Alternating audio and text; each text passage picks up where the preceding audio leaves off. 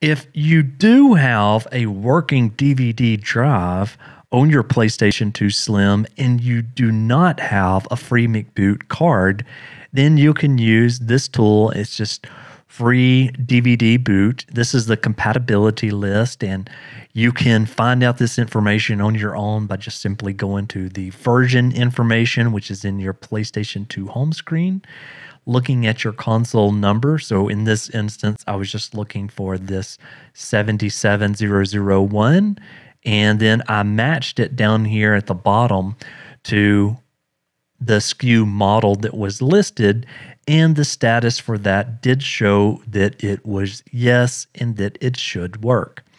And you can simply jump over to this link again if you have a DVD drive working, and you can scroll down a bit here, and there is just simply an ISO image, and you just click here, you download it. And once you have that downloaded, you'll use something like Image Burn to burn that to a disk, which will allow your unmodified PlayStation 2 Slim to boot up to the point to where you can run custom ELFs. I went to this installer here, version 1.966. I clicked on the download button here, and from here I went ahead and I just extracted it. Once it was extracted, copy, and then paste that into our USB drive. And you could put these files just on the root of the USB drive if you wanted to. I would also recommend not having necessarily this long of a folder name. Okay, so here is what my current PlayStation 2 Slim looks like. I have my burnt DVD-R that has FreeDVDBoot.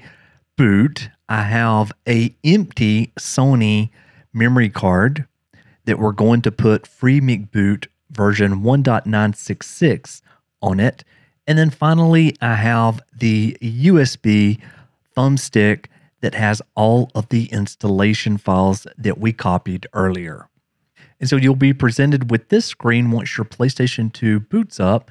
Hit the circle button for the file browser and skip over to the section mentioned below to continue the installation process.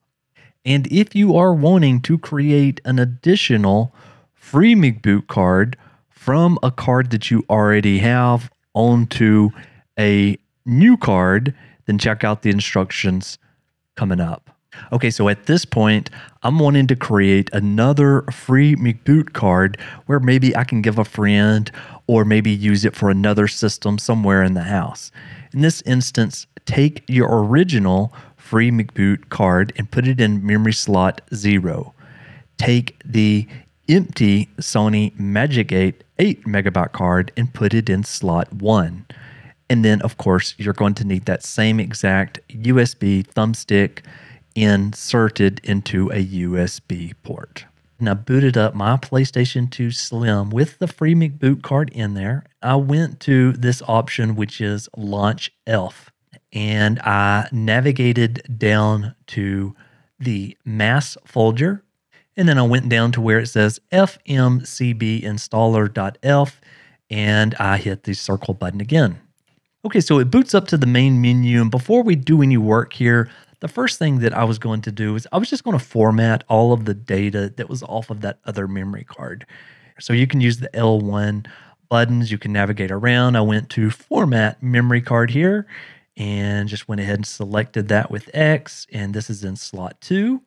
And yes on this prompt here, and my memory card was completely formatted.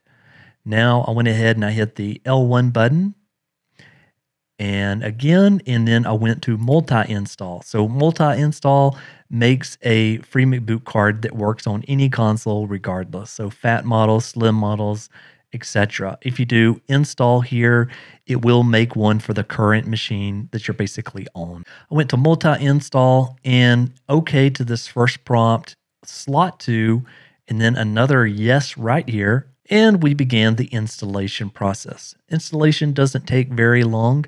You will not see anything kind of crazy happening on the PlayStation 2. It kind of does most of this just silently. All right, you'll finally get to installation completed. Go ahead and hit OK. And you can go ahead and you can exit out of the installer here. and then OK.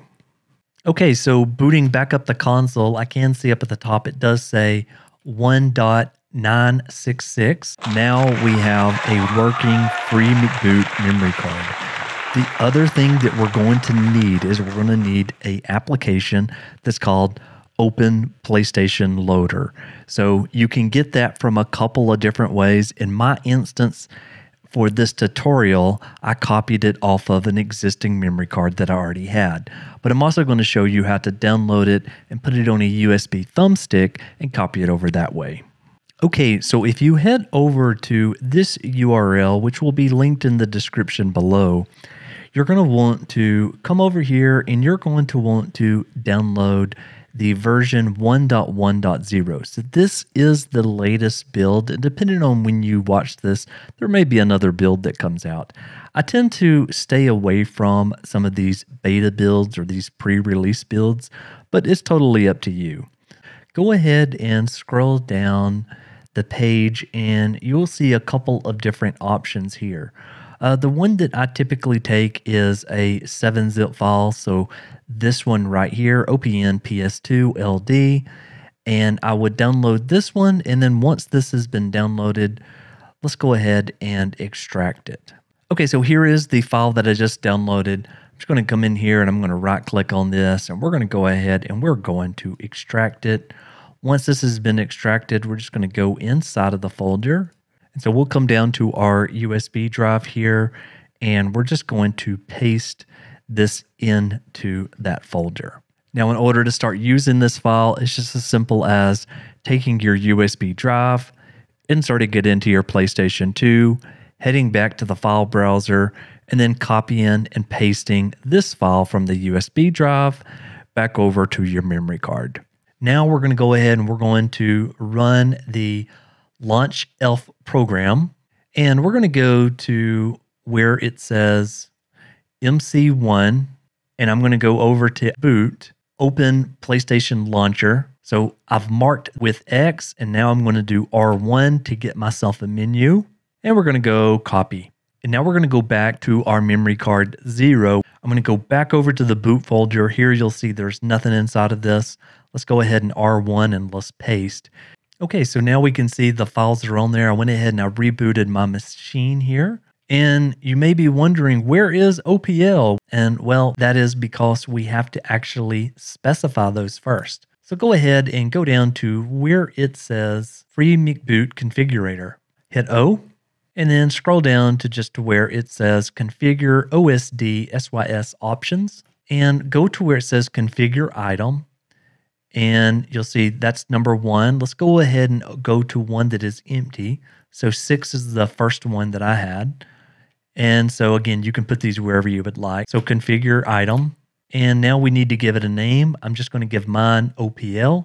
And then for the path, I'm going to specify where we just put that. So that's back over here in the boot. And then OPN PS2 LD. And from here, go ahead and hit the return button. And don't forget to save the CNF to memory card 0. So if you don't do this, it will not show up. So make sure you set OK on that. You should see up at the very top, it says that it has been saved. And then you're going to simply go down to exit. Feel free to go ahead and reboot your PlayStation 2 Slim yet again. You should be able to scroll down and you should see OPL. Okay. So we have OPL installed now, and if we want to, we can go ahead and we can run this. This is going to allow us to run our game backups, settings, and then I changed the USB device to auto, and then OK, and then make sure you go save changes. And so I already had some games on a USB drive. For the most part, you just have to put your ISO images into a folder called DVD on your USB drive, and here's the games that I had. Thank you so very much for watching. Feel free to leave a like, a comment, hit that subscribe button, and I will see each and every one of your beautiful faces on the next video. Michael out.